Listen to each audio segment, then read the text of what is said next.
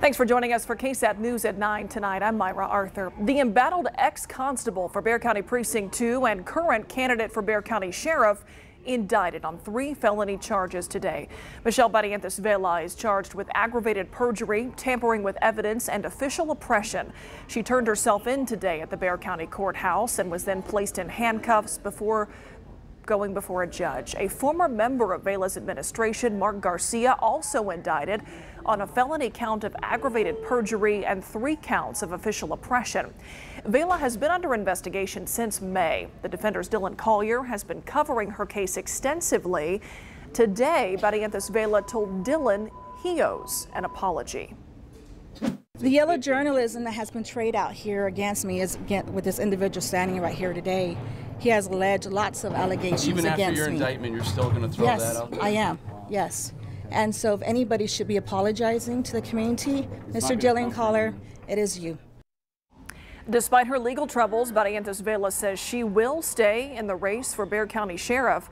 Her next court appearance is set for February 26th. That is 8 days after early voting begins. And just a reminder, KSAT News at 9 is helping you keep up with all of the big 2020 elections. Our Vote 2020 newsletter launched this week. We'll have a new edition every Tuesday this year. You can still sign up. Go to ksat.com/newsletters. A proposed project that would transform old warehouses into commercial buildings and apartments is causing some concerns. People living in the Lavaca neighborhood south of downtown worry there will be too much traffic and not enough parking.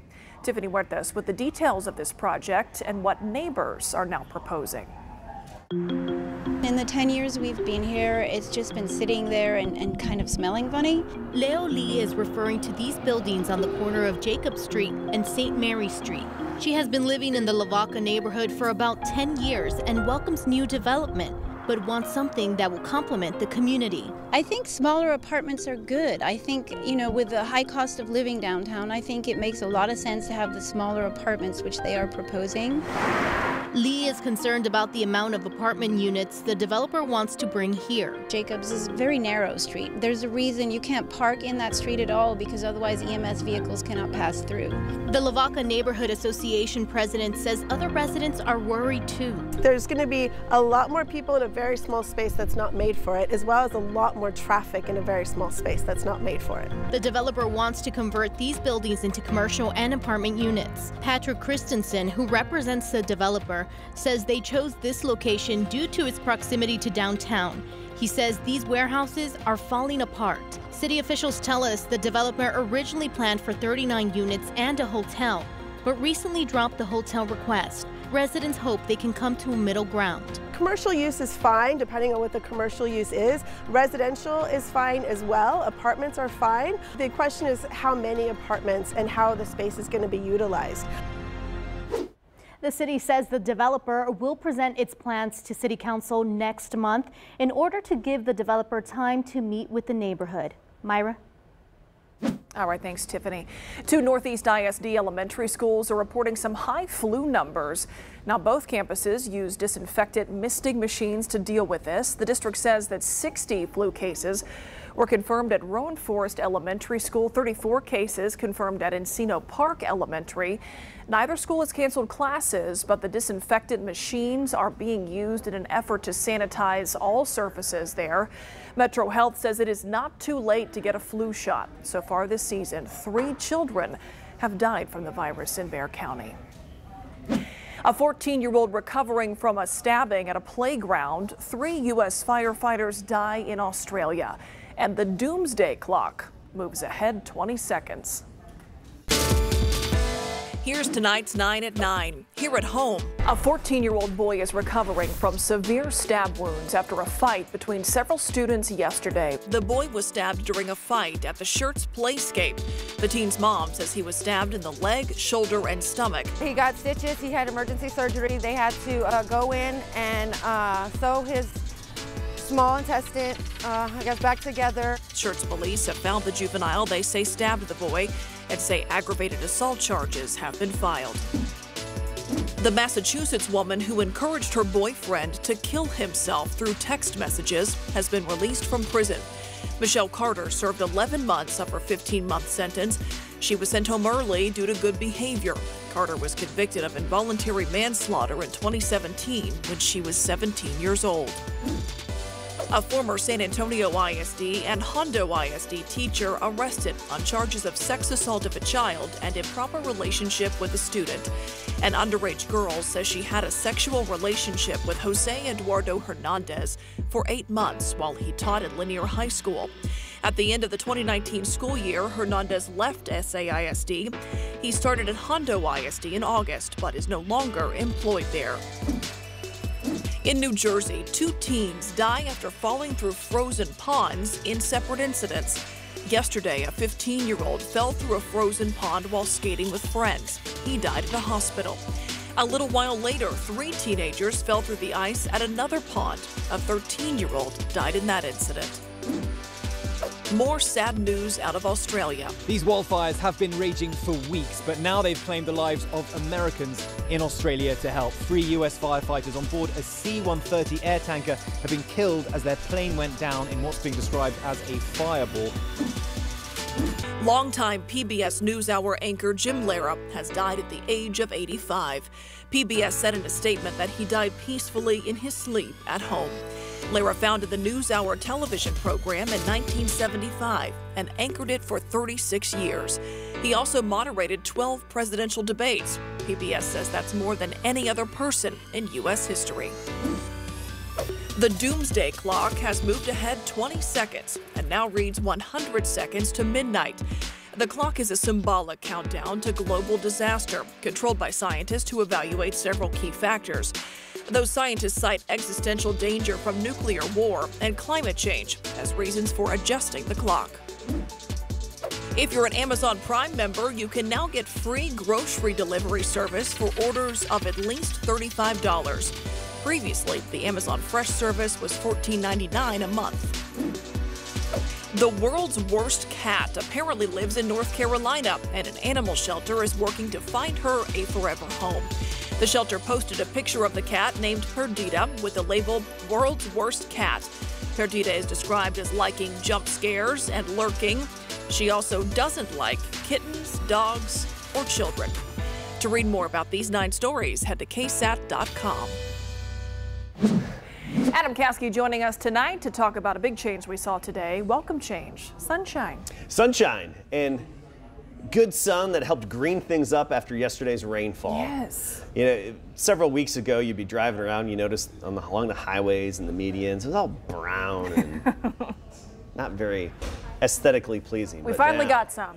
We got some rain, and the aquifer's up over half a foot as a result of it, so that's good too. All right, let's talk about what's going to happen going forward here. Our weather headlines, a cool start to the day tomorrow. So the cowboy breakfast. That's right, tomorrow morning, about 40 degrees. Definitely want a jacket if you're headed out to that. Otherwise, sunny and comfortable the rest of the day. Then our next chance of rain comes this weekend. Look how warm it got today. Whew, quite a contrast to yesterday. Yesterday, we topped out at 59. Today, it was 73. Even get down to Cotulla, it was 78, so right near 80 degrees southwest of town earlier today. Right now, we're at 56 here in San Antonio and in the 40s already in parts of the hill country. Clear sky, calm wind, dry air, so that temperature falling off pretty quickly and efficiently. Good radiational cooling. Head northward, we get into the 30s as you get into the panhandle, but that doesn't even change much as you head farther north from there. And the active weather we had yesterday, that's part of this wound up system that you see swirling right here. This is the main upper level disturbance out ahead of it. A lot of moisture, a lot of energy. That's what brought us our rain yesterday. We were on the tail end of that system, and now we're on the back side of it. So that's going to give us another day of sunshine. Friday, a sunny day, a beautiful day, comfortable as well. And probably upper 60s near 70 by the afternoon. Then we look at Friday evening, and this little ripple in the upper level flow is going to develop over the Baja Peninsula. That little ripple is our next upper level disturbance. That's the next basically piece of energy that's going to head our way and give us a little chance of rain as we get into the first part of the weekend. So notice as we get into Saturday, the clouds start to fill back in again, 10, 11 a.m., mostly cloudy conditions. We get into the afternoon, especially evening, and we'll probably have a few little spotty showers developing. Most of the activity will be close to the Gulf coastline, but even around the I-35 corridor I do think we'll have some spotty little showers popping up. Widely separated action, nothing necessarily persistent and long lasting, but enough to get you damp briefly if you're out Saturday evening and Saturday night. So tomorrow, 40 in the morning, by noon will be 62, 4 p.m. up to 68. A light and variable wind, so just a gentle, minimal breeze out there tomorrow.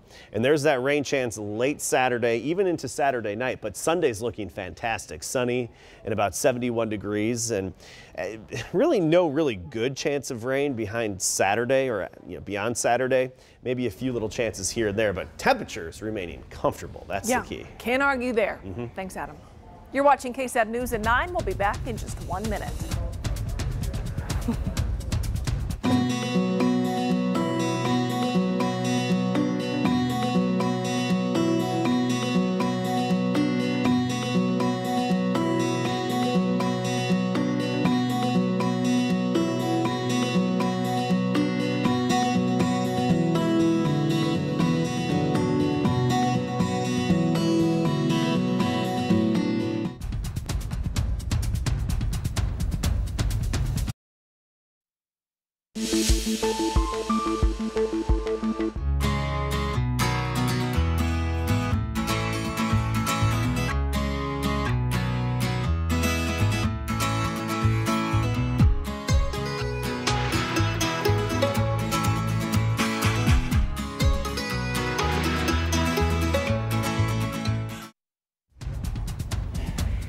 Here at home tonight, the chiefs of every Bexar County Emergency Services District are asking the county to pass on radios sold by a company linked to a recent scandal. San Antonio-based Daly & Wells is linked to a bribery investigation involving San Angelo's former police chief, who was charged last week.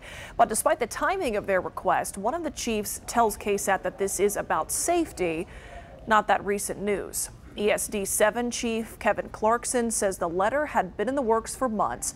In that letter, all 11 emergency services districts are trying to get the county commissioner's court to change plans for new fire radios.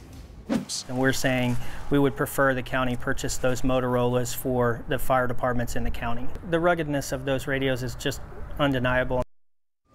A county spokeswoman says they have forwarded the letter to the appropriate county personnel for review. To Washington now, where the impeachment trial of President Donald Trump is in its third day. Democratic managers continue to present their case. Tomorrow is the last of 3 days they have to do so. After that, President Trump's legal team will have 24 hours over 3 days for its opening arguments. That will likely happen on Saturday, Monday, and Tuesday. Senators will then get the opportunity to ask questions. Turning to tonight's top stories, Austin City Council has voted to end arrests and fines for possession of small amounts of marijuana. This comes after the state of Texas legalized hemp last year, causing a lot of confusion because marijuana and hemp can be hard to tell apart. The Texas Tribune reports that the resolution passed today directs Austin police not to spend city resources on lab testing that would distinguish between the two substances.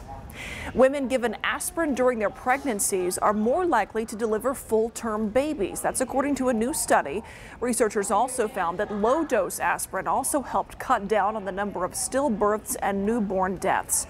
Doctors are optimistic this study could help the health of moms and babies, especially in populations prone to premature births, because aspirin is cheap and widely available.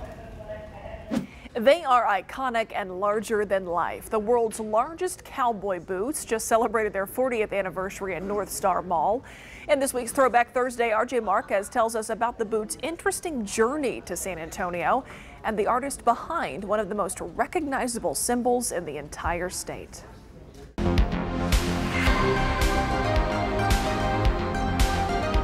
You know, I think it's one of the unofficial symbols of San Antonio.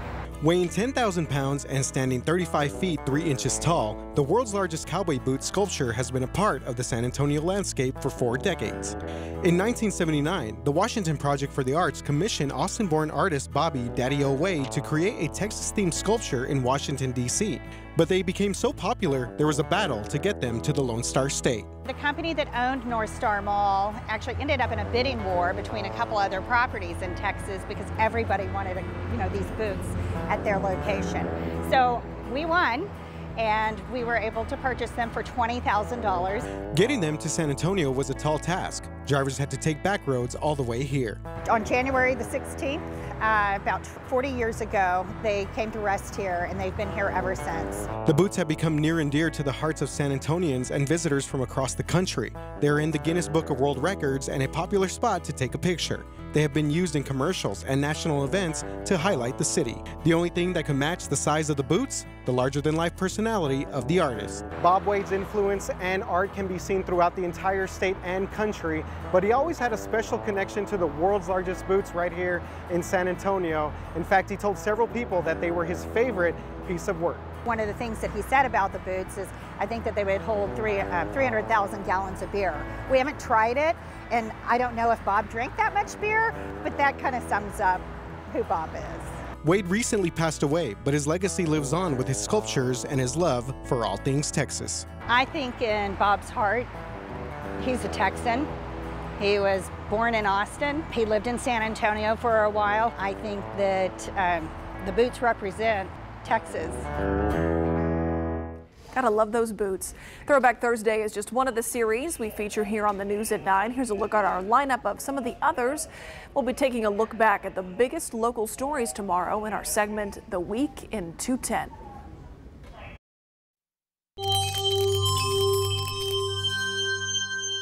Let's find out what is trending tonight on KSAT.com with Ferris Sabawi. Myra, it's been a super busy day here at KSAT.com. As you know, a ton of news going on, but we still have time to get into some of the fun stuff, and that's what we do here. All right, let's find out what's up. So first off here, we're going to start local, and it's actually a really good story. A lot of people have been sharing this online about a local girl who got a full ride scholarship to MIT.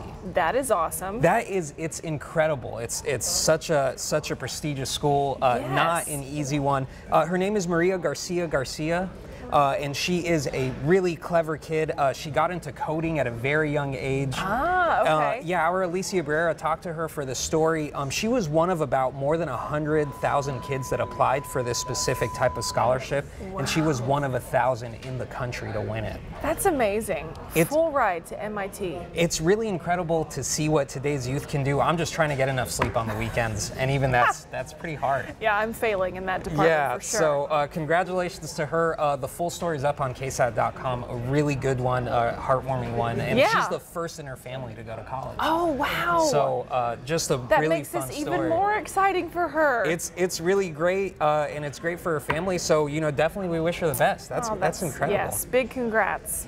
Myra, I know a lot of people who really miss college football already and are waiting for it to come back.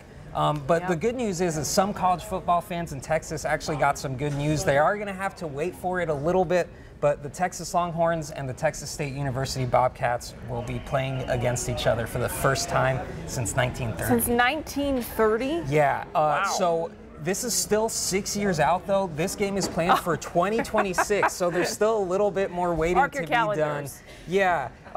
Texas State will be playing at Darrell K. Royal Stadium at UT, so that'll be their first time ever playing there. Okay. And yeah, so it's a 96-year event in the making. So really incredible. It's exciting, but it's gonna take some time. Yeah, I think the Longhorns will take it probably, but I know that we work with a lot of Texas State alum who probably would take offense to that. A lot can happen in 6 years. That's true. That's true. The talent can change dramatically. We'll have to see. And the last story of the day, everyone's talking about this. Mr. Peanut has died, according to the Peanut Company. Why? What's happening with this?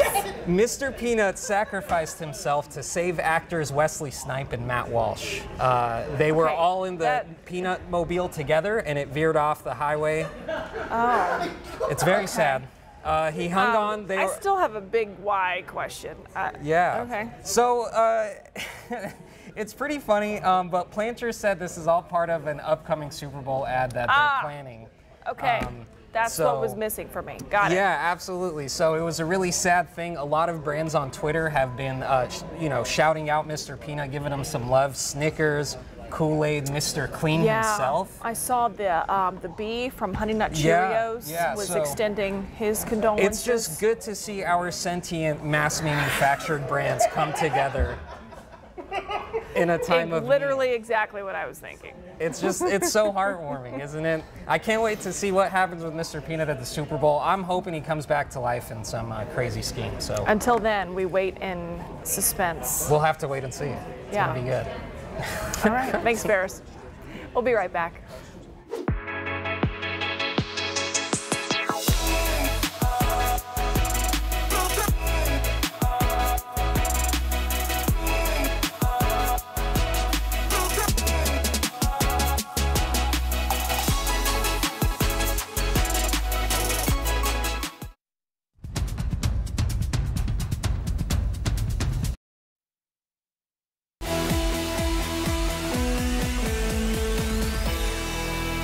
I'm Alicia Barrera, and these are your weekend picks. Here's a great way to introduce your kids to classical music. The San Antonio Symphony has teamed up with a library system to host Symphony at San Antonio Public Library.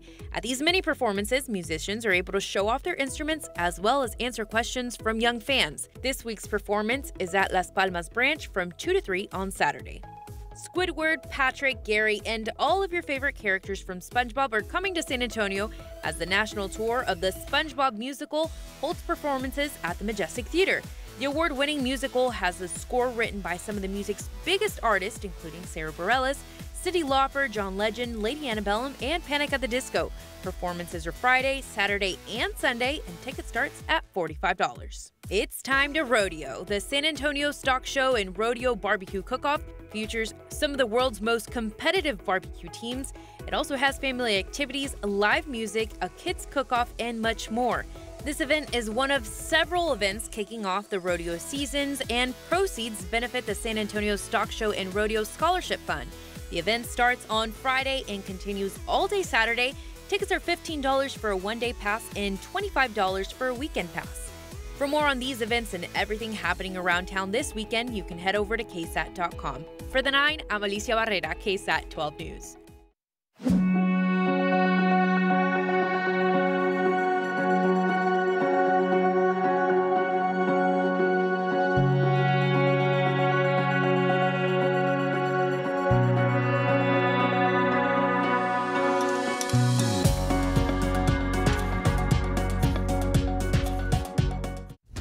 That's all our time tonight. Thanks for watching KSAT News at 9. I'm Myra Arthur. Have a good night.